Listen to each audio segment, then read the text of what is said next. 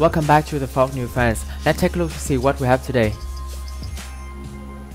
Raisi says Iran will target heart of Israel if it acts against Iranian nation. Dubai, April 18. Reuters. Iran's armed forces will target Israel's heart if it makes the slightest move against the Islamic Republic, President Ibrahim Raisi told a military parade on Monday, amid stalled talks between Tehran and world powers to revive a 2015 nuclear pact. Israel, widely believed to have the Middle East's only atomic arsenal, says it will not be bound by any Iran nuclear deal and could eventually take unilateral action against Iranian nuclear site. The Zionist regime, Israel, you should know that. If you take the slightest move against our nation, our armed forces will target the heart of the Zionist regime, Raisi said in a televised speech at a military parade to mark the National Army Day.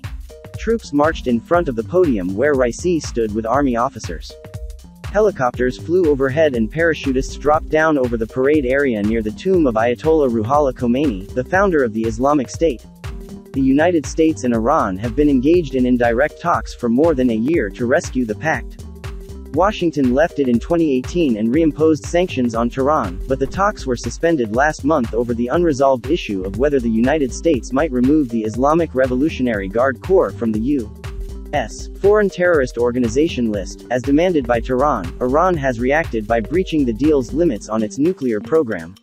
Under the deal, Iran limited its nuclear efforts in return for relief from economic sanctions. It has accused Israel of several attacks on facilities linked to the program and killing Iranian nuclear scientists. Israel has neither denied nor confirmed the allegations. Israel, which the Islamic Republic refuses to recognize, says it will not accept the Islamic Republic as a nuclear threshold state. Missiles, armored personnel carriers, unmanned surveillance aircraft and small submarines were also part of the parade. Our strategy is defense and not offense, Raisi said, adding that Iran's army used the opportunity of sanctions very well to empower itself, and our military industries are now in the best shape.